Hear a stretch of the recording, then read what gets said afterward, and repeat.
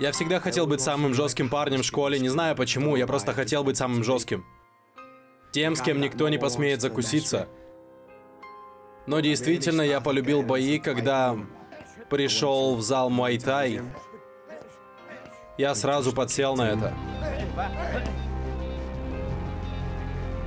Я решил, что буду заниматься этим всегда.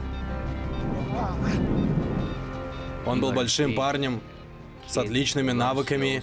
Плюс он был очень вспыльчивым и жил в одном из самых опасных городов этой страны.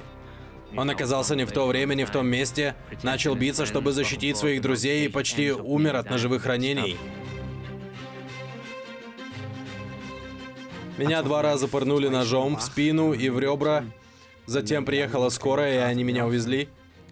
Я проснулся на следующий день в больнице, рядом сидела мама, я посмотрел на нее, и в тот момент я понял, в тот момент до меня дошло, что это мог быть мой последний день на этой земле. Тогда это действительно дошло до меня. И в тот момент я начал думать о своей жизни. Выписавшись из больницы, первым делом я сразу отправился в зал. Я сказал ему: окей, пора тебе уехать отсюда. Тебе нужно уехать из Ливерпуля, поживешь с моими друзьями в Бразилии. Ты полностью сфокусируешься, чтобы стать лучше, будешь эволюционировать в этой игре. И все, после этого он улетел.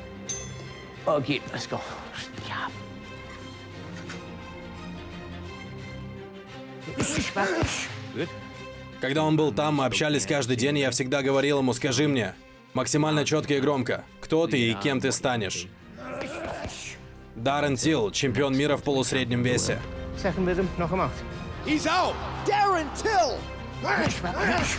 Я просил его говорить это все громче и громче, пока он не стал кричать, и с тех пор он кричит мне это каждый день.